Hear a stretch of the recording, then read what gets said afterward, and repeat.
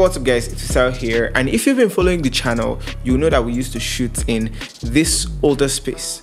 Before that was a bit tight, and now we've moved into this slightly bigger 50 square feet space. This took a lot of time. It's why I haven't been posting as much. Yeah, of course, it took some time and investment from my pocket, and the vision I had for this place was something that, you know, I could film in while working and having fun and enjoying the content I make for you guys and be able to deliver consistently for you guys. So this is the beginning of that. I also made a video on my Instagram where I did a tour about the whole studio here. That's before I put anything inside here.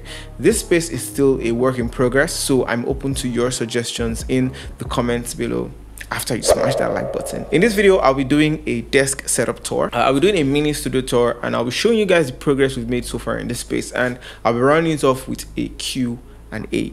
This video is brought to you by Western Digital, makers of very solid storage devices. And did you guys know that Western Digital owned SanDisk and even G Technology? Anyway, I have a lineup of 6 amazing storage devices that I'll be talking about in this video, and we'll be giving away any one of your choice. So stick around to the end of this video. Out of the 6 items that they wanted me to check out, you get to win any one, and I'll be picking from the comments. So to win, you have to comment which one you want specifically and the reason you want it. Also, you can drop a like on this video. Let us know that you appreciate the effort we put in the videos, and again, watch the entirety of this video. I'll be talking about how I use them in my setup, and also feel free to share this video if you eventually enjoy it. And as we always say, without further ado, let's get to the video. First things first, the chair I use. It's certainly not a lot, but it works. It's not really a work chair more than it being a studio chair. And I specifically chose this chair because of the height. Good sitting posture requires that your feet stays planted on the ground, and this was sort of perfect for the measurement of my legs. The chair I really want though, the chair I'm trying to get, is the Herman Miller Embody. I've heard and read great reviews about this chair, but guys, that thing costs $1,500, which is like 550,000 naira. But it's not just any chair. The desk itself was custom created by a carpenter here in Lagos. Same with all the white furniture in the room, except the chairs as you see later. It's just a simple thick table that has 4 drawers, and I'll leave a link to the person who made it in the description. With that out of the way though, now onto the desk itself. I'm going to start from left to right. It's more of a multifunctional desk. If you look at it, it's where I work, it's where I record, and it's where I work on what I record. To my left, I've got the Shure, I'm not really sure, pun intended.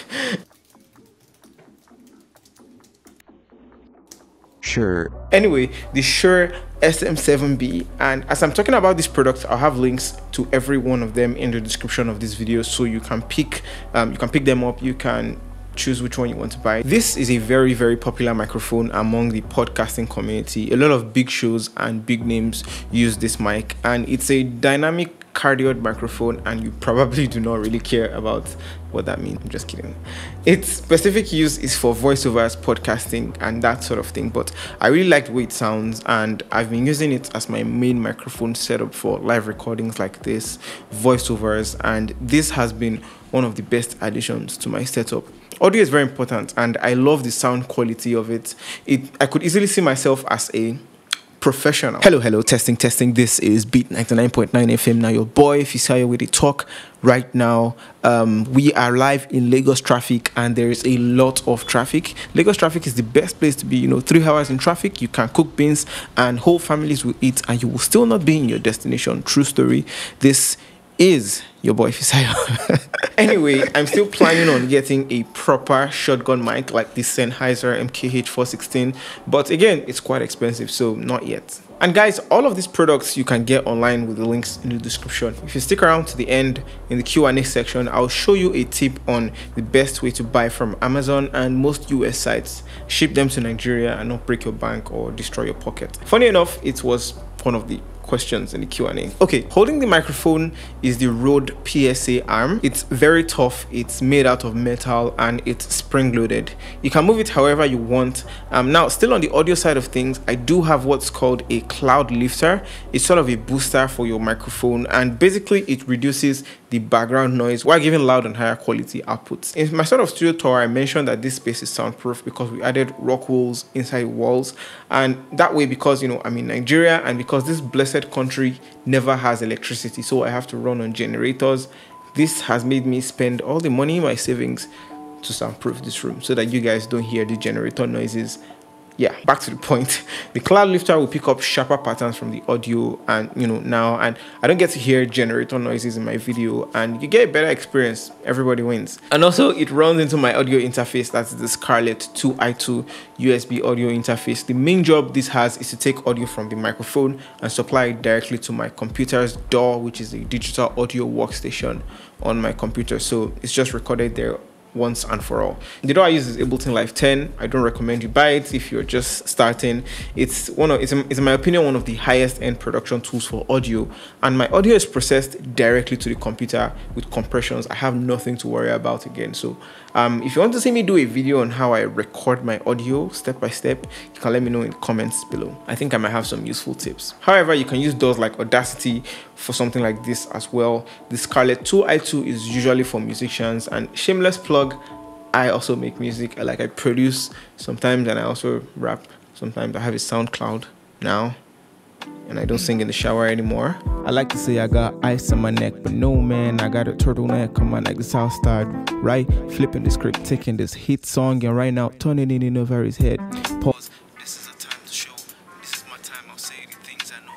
This is my time. I'll strike the sound I know. And still about sound, a more recent addition to the setup are these Yamaha HS8 studio monitor speakers.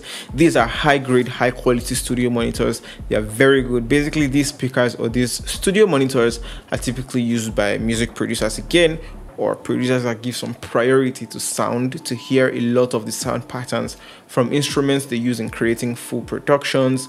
And I'll admit that when I started using this, not only to make music but also to listen to music and also my own recordings, I started to hear a whole lot of things going on with the sound. I heard things I would never have heard with normal speakers, with how professional producers make their music and how we receive them. Long story short, it's phenomenal, and I think it's the second most expensive thing on my desk after my laptop. I have the speakers on a stand right here because the sound is just so heavy.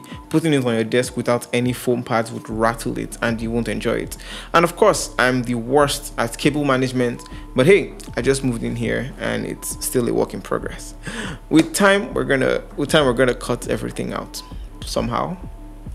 Paired with the studio monitor, I have a monitor headphone, the Audio-Technica M50X. I've had it before and my brother sort of took ownership of the first one, then I got him again. Audio-Technica is really a trusted brand when it comes to audio monitoring on headphones, but a friend of mine who produces music really for top musicians recommends some headphones from Sennheiser, specifically the Sennheiser HD 800, or if you're on a budget or you're budget conscious, the 660 would work as well. They're open back headphones and they're a bit pricey, but they could be very good. The brand name, everything that has to do with audio, the Yamaha monitors, the microphone, the Audio-Technicas, all of them are channeled through the Scarlett 2i2 interface and can be controlled, volume up, volume down right there, and it's just interfacing with the computer. On this desk, we've got a Dell monitor. This is a 27-inch 2K resolution display. Paired with my MacBook, the 4GB Radeon Pro graphics card helps support the quality with it. I've had it for over 3 years now, I think, and I've been trying to upgrade it, but it's long overdue. I've been trying to upgrade it, but spoiler alert, I do have something coming very soon in a couple of days or weeks maybe. So stick around for that. It's a monitor. This monitor is set up on a wooden frame I got from Jumia Global. It took almost a month to ship down to Nigeria, and it feels okay. It works, and underneath that is where the audio interface, the Scarlett 2i2, is, as you've seen. Fun fact is that all of this is powered by the MacBook Pro, just sitting there like the boss that it is. I'm still using the 2017 MacBook Pro with touchpad. It's pretty old. I'll leave a link to my review of this laptop in the description below. Because we only have USB-C ports throughout, we've got to use dongles. Apart from the fact that I always have to keep the charger plugged in, accessories I use a lot and plug to the MacBook are: one, my HDMI display cable that goes into my computer, plugged in via its own dongle to power up the monitor. I always have to back up my files, so my Western Digital Passport 4 TB of storage is just enough for me. all my files are backed up safely. And something I like about Macs is that when you set up the time machine, I set my backup time to backup every hour, and it has a lot of other commands that just takes over the whole process. Fun fact, I've had the older 4TB Western Digital on my passport hard drive as well, and it's almost even full, so that's a lot of files, almost about like 8 TB of files. As if that wasn't enough, Western Digital also threw in a 1 TB my passport hard drive, still in the same line, and if you're looking for something smaller, that's the way to go. One thing I also noticed about these Western Digital products is that they all come with 2 years of local warranty if you purchase it here, and just look out for the stickers before you purchase. Another SanDisk product I use is the dual drive USB 3.0 flash that works for Android devices to your computer. I got the 128GB version this time, but I had the 32GB version last year. I like the form factor, it's small enough, it's been pretty useful for transferring pictures from my phone to like an external hard drive on my laptop. It's essentially to transfer a lot of stuff, and it's been useful. Not to feel neglected, there's also a very similar product for the iPhone or the Apple ecosystem, the iExpand flash drive, also in 128GB. It pretty much performs the same function as the dual drive, just for the iPhone and iPad and iPod Touch. I don't discriminate. And the benefits of the iExpand is that you even get to play back larger files right off that flash drive. The last 2 Western Digital hard drives I've got here are the Western Digital WD Green and the WD Black. They're for more technical based users who are building PCs. The WD Green is a 2.5-inch SSD, and so far I've been looking at hard drives which spin, apart from my SanDisk 1 TB SSD, which I'll get to in a bit. Basically, SSDs are much faster, they don't have any moving parts, and this is suitable for laptops and desktops. The WD Green draws less power and makes working on your computer or your laptop especially much faster. Western Digital also makes a higher power WD Blue hard drive that you can check out. I'll leave a link to a pretty comprehensive video where you can watch the comparison between the green and the blue. Finally, the 2 TB WD Black is also a higher end 3.5-inch 6 gigabits per second hard drive, and even though on the sticker they didn't specify how many years of warranty you get, on the box this has 5 years of warranty. This is also good for PC building, and based on the reviews, it's pretty fast, and I do want to test it out. Whenever I record footage, I always dump it onto the computer, and I use the SanDisk SD card adapter for my Mac, the SanDisk SD card, and one thing I recently bought for myself was that 1 TB SanDisk SSD. It's pretty pricey. I bought mine for around 80,000 naira on Jumia, and it's one of the fastest hard drives I've used. It has one of the highest ratings on Amazon. I highly recommend. Both of them have been one of the older collections I've had on my desk. My dongle extension is from Anker with quite the substantial USB ports, and I also have an Anker wireless charger which I almost never really use at this point. It just sitting pretty on my desk. Sometimes I use it to show off. And still on accessories, other accessories that aren't necessarily plugged in but of course highly required are the main peripherals, the white Apple Magic keyboard and the white Magic mouse, both to match the setup, and the Logitech MX Master 2S is one of the best mice you can pick up, but Logitech has upgraded this to the MX Master 3 now, I think, and I might get it, but this still works, so if it doesn't break, don't fix it. Short story, when I got started into computers and liking all the stuff, I mostly majored in graphic design. I'll say this to anyone looking to do any computer work. I was super fortunate to receive this advice early.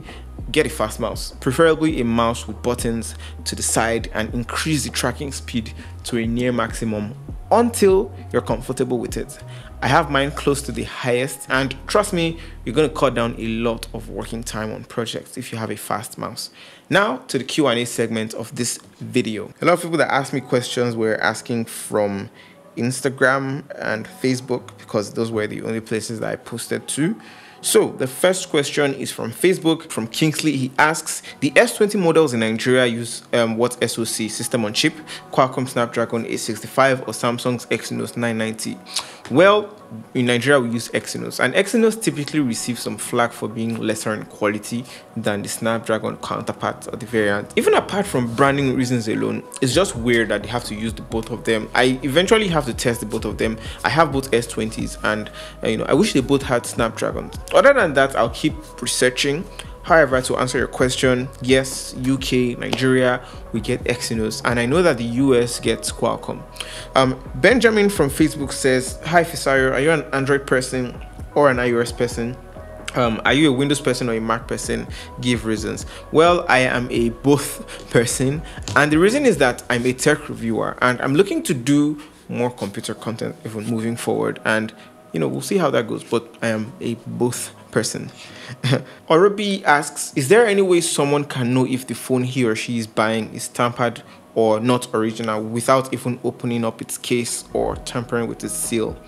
This one is a bit tough because it's something that I made a video about, especially with regards to buying something like an iPhone. I'll link that video in the description below as well. Mainly, ask for warranty when you want to buy from someone, and this is usually relative to where you're purchasing from. If you can, try to buy on sites like Jumia where there's a return policy, so if the phone turns out fake, you can prove it and return and get your money back. Don't go too cheap when you're looking to buy, and always buy from authorized resellers. On Instagram, I was one of Olori Supergirl's students in January. One question I wanted to ask is, how do you split yourself into two in your videos? Well, I'm a triplet for real, I had to employ both of my brothers to work with me on that video. Well, okay, there are two ways of splitting at the basic level. They, however, all involve shooting the same scene multiple times. One way of cloning yourself is having the camera stay in one position and then filming it, and then filming the second scene and joining them together through a process called masking. Now, in my case, I have camera robots that film for me, so this makes me do the same thing, only that my own has movement. It's not anything that you can achieve with like a regular tripod or something that is not motorized. Olowa Tobiloba asks, hello Fisayo, I would like to ask your sincere opinions about buying a new laptop online, Best Buy or Amazon or Nigerian stores. I've used services that have worked pretty well. I've used some services, however some of them are quite expensive with their shipping and handling. I not so recently started using ShareShop, and they are quite fast. They help me get stuff from Amazon and other US sites, and they deliver in like 1 to 2 weeks. All you have to do is copy a link to something you want and send it to them. So I've made it easier by linking all the things I mentioned in the description of this video. So if there's anything, you can just copy the link and send it to them, and they'll take over that handling and shipping. They've been very reliable for me. Jumia is also another great example, especially Jumia Global. Konga as well, but they're usually limited. If you want a bit of control, you can buy the item yourself in the US and send it to a US address and have it shipped to Nigeria down to you. Shop to My Door offers this service. They are more affordable, however, they are not usually fast in delivering, and their customer service is a bit iffy for me. The last question, why did you get a cat? Have you always been a cat person? Yes, I have a baby boy named Aiden. He's a total baller. He just sleeps and eats, chilling in life. I envy him so much. He's on Instagram too, at Meet Aiden. He doesn't talk too much, just leave him alone. All right, Q&A is done, desk setup is done, and as I said, I'll do a quick tour of the space that we've seen the desk already. Now onto the right side of the desk is sort of a TV stand. I only have my printer on it right now, but more things are coming. In the shelf below it, there are 3 compartments for things like consoles. Some accessories are also down there, and I may or may not be doing a gaming monitor and building a PC. I may or may not be. Beneath all that is a long shelf. I specifically chose this kind because of the large equipment we be fitting in there. There's a couch to the right which can serve as a shooting angle. This studio space is also within the same Lagos apartment with 2 amazing content creators, Tayo Eno Films, who made a video about this space. I'll leave a link below, and Mohammed Agbadi, and we're also considering starting a podcast here as well. And the other side is a white desk for another shooting angle, B-rolls and everything in between. And guys, for all the white furniture that we've done here except the chairs, I'll have the person's number linked in the description of this video. And that's all for the things on my desk and the tools I work with and the mini tour of the space. What was your favorite thing on the desk? I know my favorite thing is of course the Western digital storage and my HS8 monitors. Am I allowed to pick more than one thing? Anyway, comment below which one of the WD or SanDisk products you would love to win, and you will get them right away. There will be one winner that will be selected in the comment section below. I'm also experimenting with giving away one phone a month, but watch out for the next review. And guys, if you like the music I use in all my videos, I do get them from Musicbed. They're a great platform for getting super dope music from amazing artists for your videos here on YouTube. My link in the description helps you get 30 days free trial, and you get access to some of the very dope music that you can use, and depending on your channel, after that 30-day trial, you can pay like $9 a month for subscription. Again, link below for amazing music that I use, you know, that you can use. And again, if you found this video useful, do drop a like, and don't forget to subscribe and turn on notifications so you'll be the first to know when I drop a new video. And yeah, there's a lot more coming from this space, and I'm excited, and I hope you are too. Thanks again. I'll see you guys in the next one.